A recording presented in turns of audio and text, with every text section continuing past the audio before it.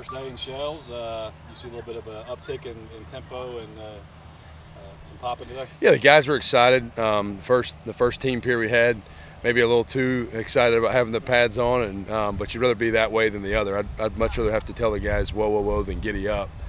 So I think they're ready to be a little bit more physical. We've been playing the last 2 days in T-shirts, and now we put shoulder pads on, a little bit more like how the game's really played, and thought the physicality started off the right way. We talked yesterday, I think it was, about changing the schedule and how it's allowed you to do some different things and off days and mixing them in. A little bit shorter today. Does that spell a little bit longer, more intense practice tomorrow? Maybe a touch. Yeah, I mean, like we talked about, the best ability anybody has is availability.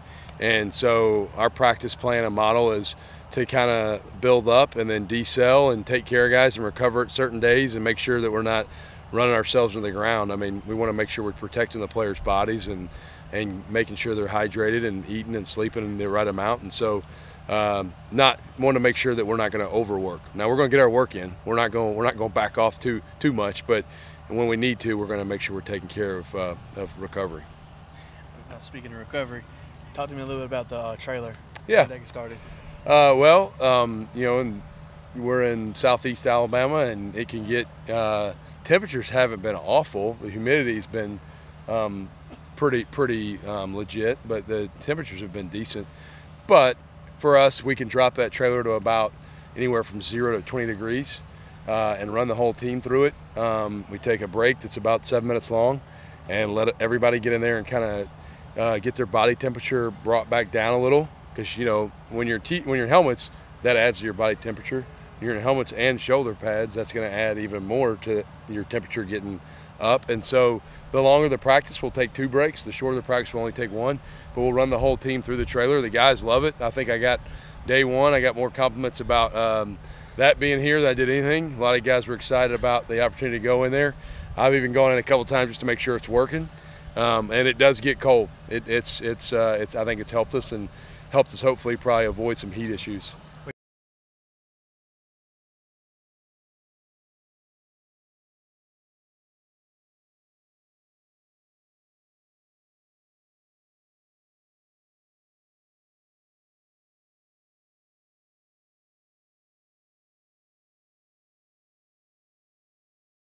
All right, Kimani, you guys are 3 days in now, first day in pads. Just what are your thoughts on what you've seen so far?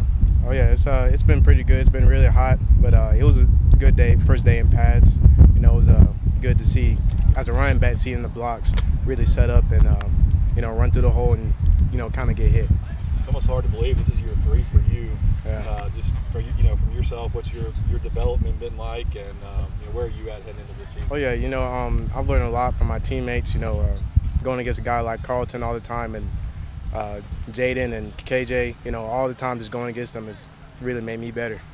You guys got a pretty talented room there. Lots of guys. How the carries going to get spread out? Oh, that's not a question for me, but we all push each other, hold each other to a high standard, and we've really grown as a room since I've been here.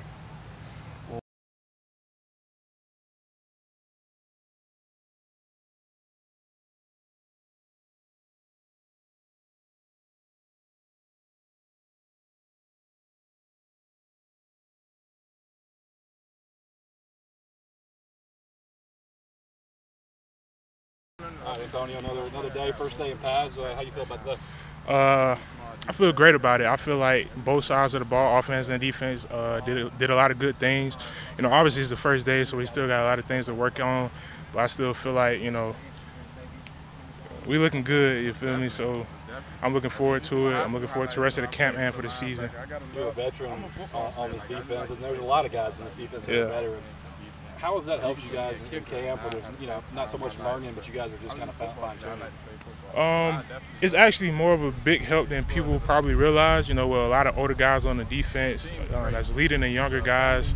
It's a big help for them as well, and also for the coaches. We take some stress off of them, but also to go along with that, we got guys that know what to do, so everything isn't panicky, and we can calm everything down and go at a good pace and just put in good work. A lot of talk in the offseason is about your side of the ball on the defense, and rightfully so, but The offense has looked pretty good through the first 3 days of fall camp. What do you see from those guys? They definitely have, they have a lot of playmakers on that offense, a really talented offense, if I say so myself. And, a lot of people are going to see that during the season. The defense gets a lot of credit, and like you said, but the offense is a really good side of the ball, a lot of talent and a lot of physical guys, and I feel like they're going to make a lot of plays.